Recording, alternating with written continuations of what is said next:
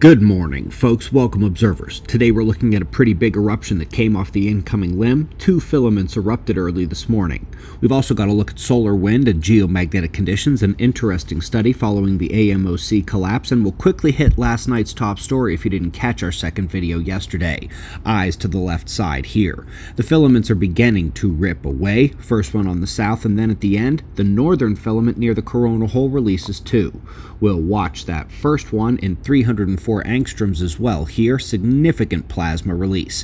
When we view the coronagraphs, we can see how thick that plasma is. We're lucky that was not aimed at Earth because while we have taken some fast CMEs and CME combinations, we have not seen a dense blast like that impact our planet the entire time I've been doing this. Quick note on the solar wind. Plasma speed in purple jumped up yesterday, that is the coronal hole stream. But it was moderate only and it left Earth with only minor geomagnetic disturbances. We did hit level 1 solar storm status yesterday as the amplification occurred, but that is all for now. Actually decreasing back a bit this morning. Interesting study up next suggesting that the collapse of the AMOC will turn large portions of the rainforest into a savanna. This would be the other half of the tipping factor that turns the Sahara green. Sort of has to be like this in the first place, but this is the first paper to actually say so.